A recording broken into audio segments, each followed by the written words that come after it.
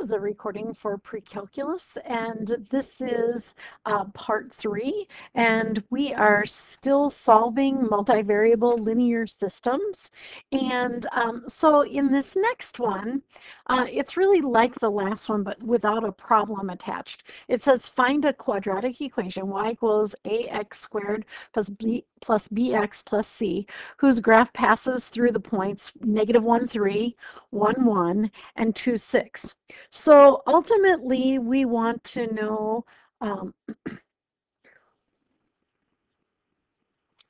constant values for a, b, and c for this quadratic equation, but we have x, y ordered pairs. And so for this problem, we have number 8, we want to find y equals ax squared plus bx plus c. And we have these sets of ordered pairs, -1, 3, 1, 1, and 2, 6. So what we can do is put in the x's and y's that we know, have 3 systems of equations with 3 unknowns, which are a, b, and c, and then solve that. And so that's exactly what we're going to do. And so these are x, y ordered pairs. So and maybe you've noticed that I kind of prefer to have my y, at the end. So I'm going to put this as a times -1 squared plus b times -1 plus c equals, and I'm going to put y at the end there, 3. And then my next equation will be a times x squared, 1 squared, plus b times 1 plus c equals y, which is +1 again. And then my last one is a times x squared, which is 2 squared, plus b times 2 plus c equals y, which is 6. And so then that gives me, when I kind of clean that up, it gives me a minus b plus c equals 3, a plus b plus c equals 1, and 4a plus 2b plus c equals 6. And so there's our system, and I think this is a good system for you to try. So go ahead and try that and find what A, B, and C are, and get it in row echelon form, and then we'll kind of compare our work. So here's how I went about solving it. I took -1 times E1 and added E2. Oh, just kidding.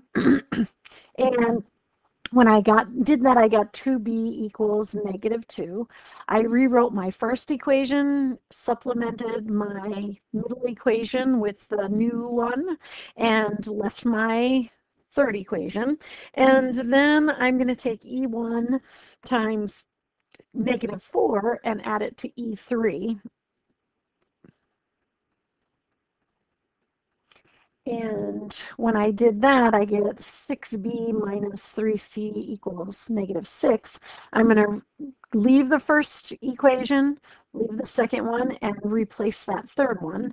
Then I'm going to take E2 times -2, or -3, excuse me, and add it to E3. And when I do that, I get -3c equals 0. So just kind of being cautious in my steps. And in practice, I might add a little bit more as I go. I might have even divided that by 2 to get that one. But I'm leaving my first one, and then my second one, and my third one.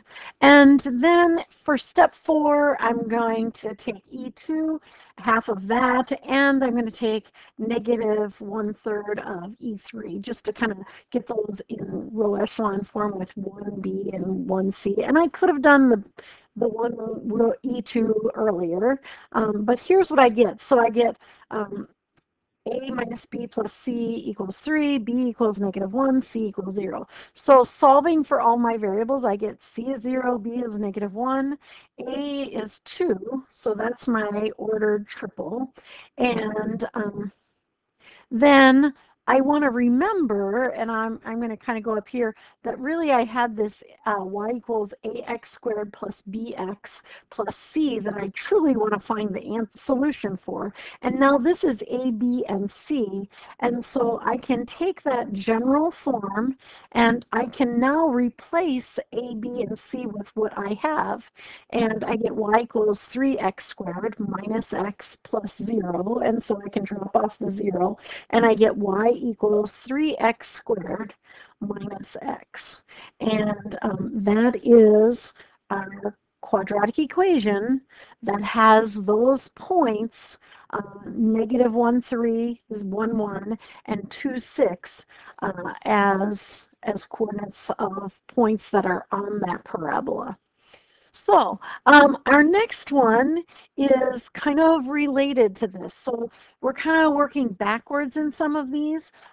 We want to use some data to find our equation in this one and kind of in that last one as well.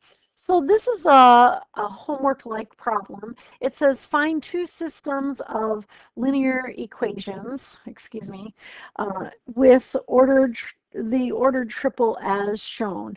So that's going to be my x, y, and z, and that I have there, and I have to find something. Now, for some of you, this is going to be a struggle because you just have to make up some values and then kind of see what happens. So here's how we're going to proceed with this. We know this is a solution, and this is actually our x, our y, and our z. So there has to be some ax plus by plus cz equals d. And what we're going to do, we have an x, y, and z ordered triple. And so those we can put in for x, y, and z. We're going to make up a, b, and c, and then find a d that matches or makes that work. And, you know, if we were not in a pandemic, maybe we would kind of do this a little more together. But I'm just going to pick anything. It doesn't matter. And I'm actually going to write that down because people struggle with that a little bit. I'm going to make up an A, a B, and a C, and find D. So I'm making up A, B, and C, but the D has to match kind of what will happen there. And so this is what I'm going to do. I'm going to let A equal 5, B equal 1, C equals 3. And these are just values a student told me one year when I went over this. So think about what you've got here. You've got this that we're trying to figure out. I know A, I know X, I know B, I know Y, I know C, I know Z, and so I can put all of those in to find D in this instance.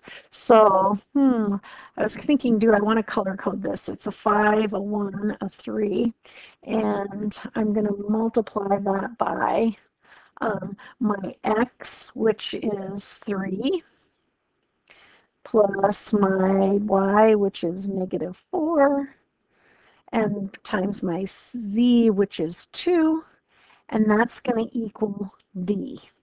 And so what is that? It's 15 minus 4 plus 6, and so it is 17 equals d. So 17 equals d. So if I know 17 equals D, then I'm going to go back to this kind of green, the green numbers I'm going to put in. And so I'm going to say I have 5x minus 4y plus 3z equals 17. Because I know if I put my XYZ ordered triple in there, that's what I'll get. So this is my first equation. Because I need three equations. 5x minus 4y plus 3z equals 17.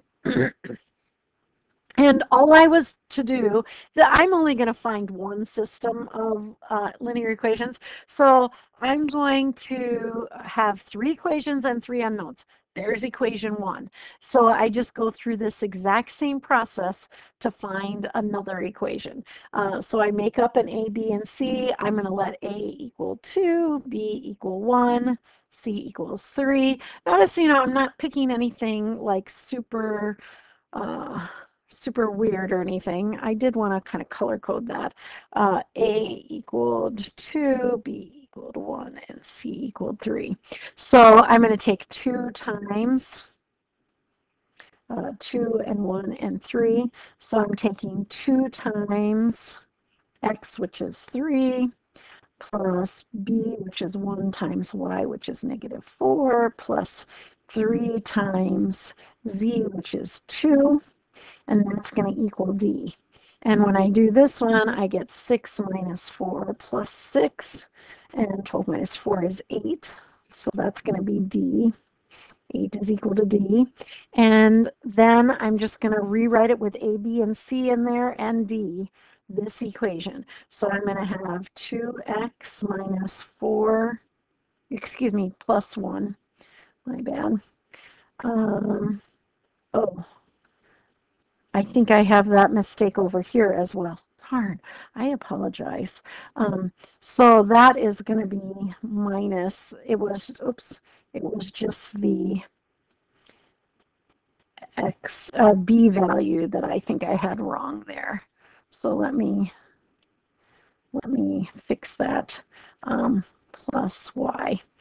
And I was noticing that here when I was trying to pick the negative 4 instead of 1. But b is 1, so plus 1y plus 3z equals 8. And so that's my second equation, 2x plus y plus 3z equals 8.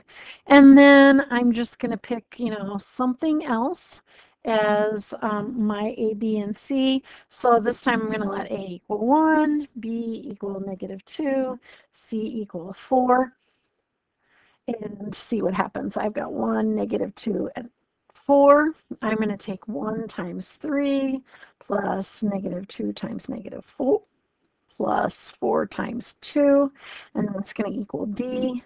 3 plus 8 plus 8 equals D.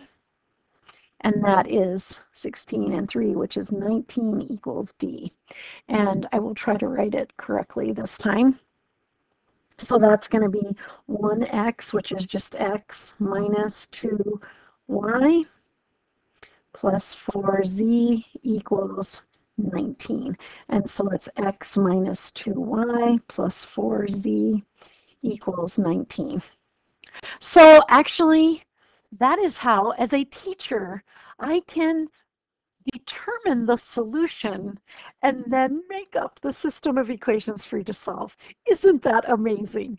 So if anyone ever thinks to say, when would you ever use this? Well, when you become a teacher of pre-calculus, you can pick some convenient ordered triple to be a solution and then find a system that has that solution. Isn't that awesome? So finally, that does conclude this section 7.3, multivariable linear systems, and you should be able to use back substitution to solve linear systems in row echelon form. You should be able to use Gaussian elimination to solve systems of linear equations and solve non-square systems of linear equations, and use systems of linear equations in 3 or more variables to model and solve real-life problems. This last one, you 100% want to be practicing. The actual processes that we use is not very different than elimination that we've used for a long time, but of course it's much more complicated because we have more equations, more unknowns. This concludes 7.3.